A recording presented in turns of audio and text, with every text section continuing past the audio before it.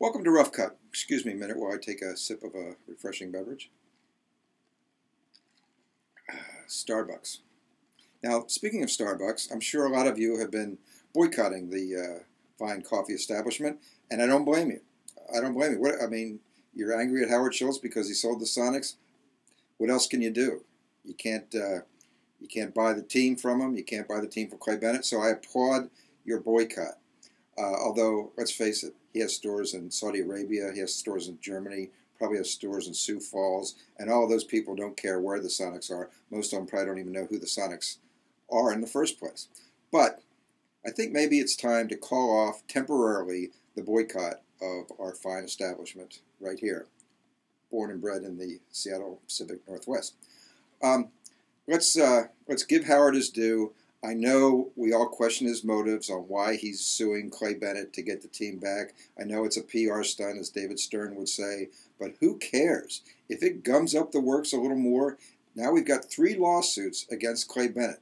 The one that's most interesting and the one that is the best chance to keep the team here is the federal lawsuit that will be determined this summer. The city filing suit against Bennett, saying the team should stay through the course of its lease, 2 more years in Seattle. That's Seattle's best bet. But this one is even more intriguing. What if Howard wins? Just what if? And he's got a reputable attorney. This isn't some ambulance-chasing gimmick. This is a serious case. And what if it's not heard for another year, which is a great possibility? So if the city were to lose, I don't think it's going to, but if the city were to lose the suit this summer, we would still have the Howard Schultz suit pending, which is, to me, very exciting, because Bennett could win the suit against the city, move the team to Oklahoma City, then Howard wins this suit against Bennett, and whoops, Bennett doesn't own the team anymore. Howard does. Then the franchise has to move back to Seattle. I mean, that's just, wow, that's great. That's great theater. I hope it doesn't come to that point, but Howard is putting the pressure on. And I've called Howard a villain a million times. I thought he was a hideous owner. I don't want him owning the Sonics, to be honest with you. I hope the day after he gets it back, if he were to get it back, he would sell it again to the people who should run it, Steve Ballmer and his group. But let's finally, for once, let Howard off the hook for a day or two until if this thing were to blow up in his face.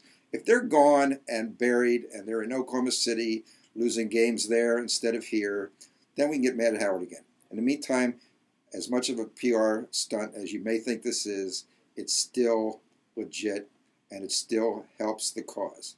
Clay Bennett, I know, when he heard this news this week, took a knee. He went at least a standing 8 count. He didn't see this one coming, and it's another blow that's going to cost him millions. And that is the best news we've heard in a while.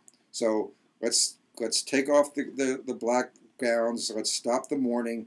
Let's enjoy this fight, because we've got a fight, and we've got some high-powered people on Seattle's side fighting this case.